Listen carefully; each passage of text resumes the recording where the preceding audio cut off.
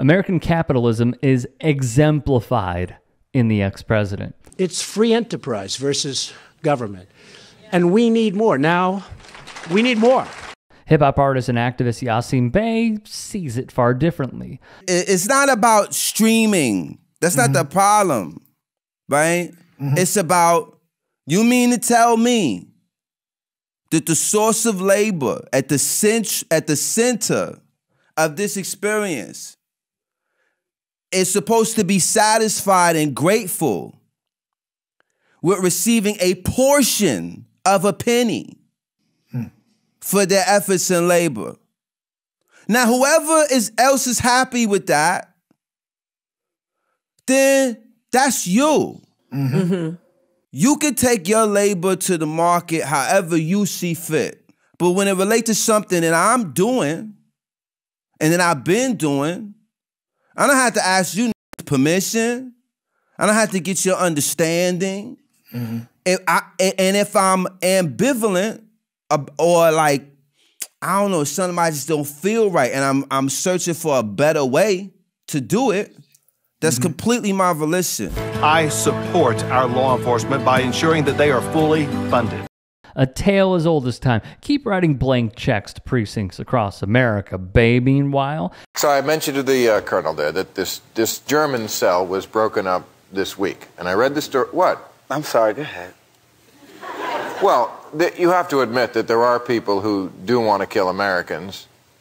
Yeah, some of them are called the police. Yeah, okay. But that's I mean, like... Intertwines the war on terror many cling to and his real-life experiences as a black man in this country. America is not a racist country. A laughable, idiotic thing, as Bey put in his rhymes. Okay. Their actions reveal how their hearts really feel. Like late night, I'm on a first-class flight.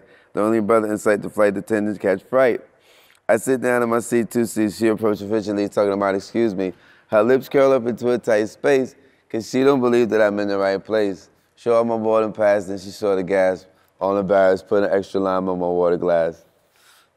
An hour later, here she come by walking past. I hate to be a pest, but my son will love your autograph. Yeah, that's pretty funny. It's based on actual experiences. But you know, it's very interesting. It's a quote from a childhood friend of mine. It says, black, it's white, it's money.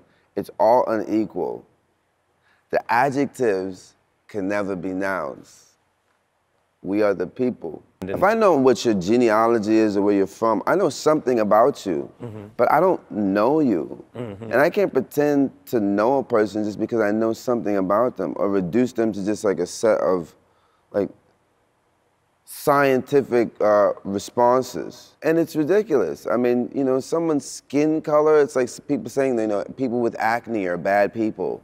Or like, you know, or people, you know, it's just, it's so bizarro, but it predominates in the way that so many things are done. There's endless reasons to play black on both sides. Let this song be one of them tonight. The big thing that was there was the weapon of mass destruction. Who could forget? This was the lie we were sold by the likes of Donald Rumsfeld. When the Revolutionary War was going on, George Washington and all them dudes was terrorists, as far as the Queen was concerned. So it's like, it's a difference, a fine line between what's legal and what's fair and decent and, you know, just on the universal sense.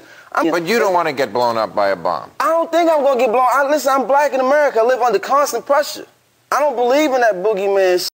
They ain't doing shit. I don't believe in that shit. When somebody want to do some shit to you, they doing it. They ain't talking about it, sending you tapes. I'm gonna fuck you up when I see you. Bey mocked the Warhawks, and rightfully so. Jews will not replace us! And even chided with these clowns. We're human beings, you know? I mean, it seems like being a racist is really labor intensive and just kind of draining, you know what I mean? Draining? Yeah, not very rewarding.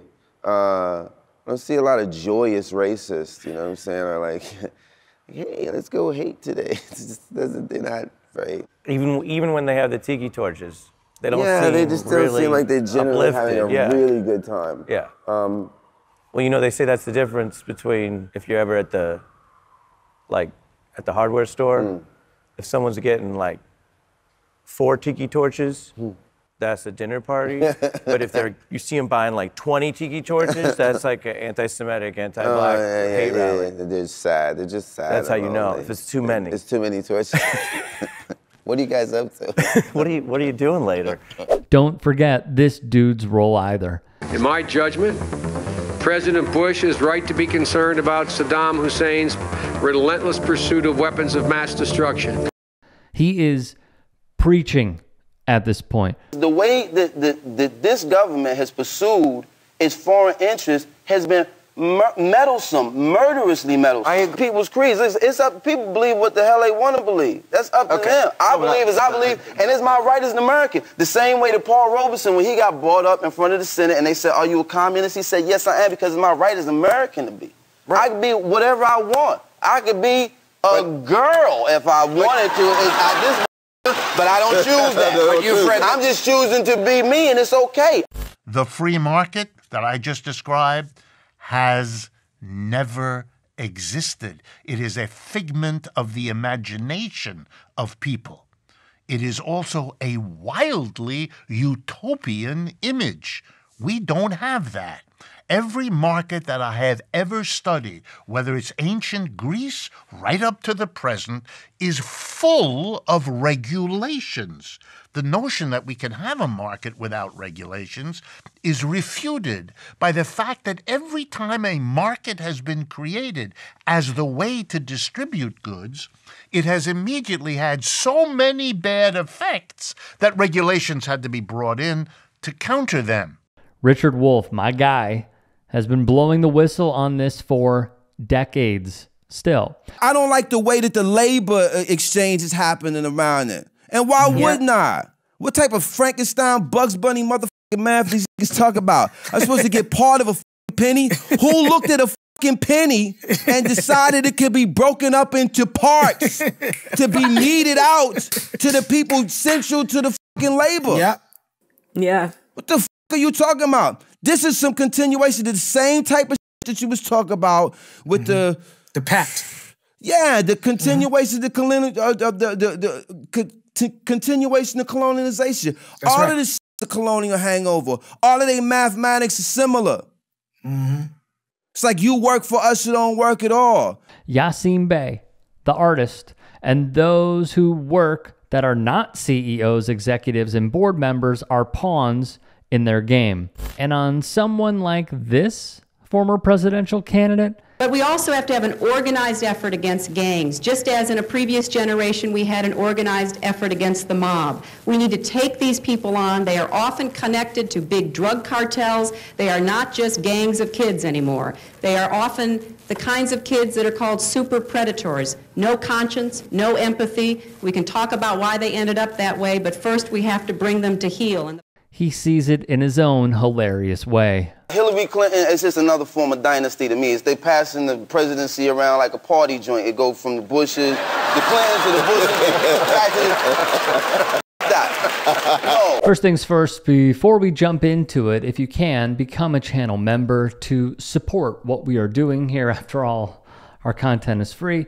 And or go to tyt.com/join. If there are any stories we missed or any that y'all would like to submit, get at me and follow me on Twitter, Instagram, TikTok. DMs are open. Appreciate everybody watching, tuning in, and for your submissions. I have been listening to Yasiin Bey for what feels like almost 20 years. And to see a evolution and yet staying on a consistent, albeit narrow plane of things that should be broadened. Human rights, equality, equity, seeing how we are all connected, seeing how we are all human, and these different systems that are put in place to take advantage of, marginalize, oppress, so some could be propped up and others could be bumped down further. His message has remained the same throughout all this time, and we should be applauding those people. We should be applauding those who didn't sell out. We should be applauding those who will stand up for the atrocities that have taken place under this empire that is the United States of America. And to see this man get pushed out over and over again and be treated as a kook has been troubling. Are there things that he said that I disagree with? Sure. But the overall mantra, how he carries himself, what he puts into his rhymes, what he puts into each album, what he's put into Black Star, the people that he has worked with, it has been consistent. And it has been for all the right things that many who simply want to dumb down the entire industry hates. They hate him because of the way that he carries himself, because of what he is saying, because of how he is shining the largest flashlight on all of these propellers that are having one thing and one thing only, and that is to make us lesser. So I say this, and I doubt he's watching this. I am a huge supporter of what you do, and I have been a fan for a long time. And the only thing I would say is keep on doing your thing, because we will be watching and we will be listening. Thank you for watching this clip, and have a great day.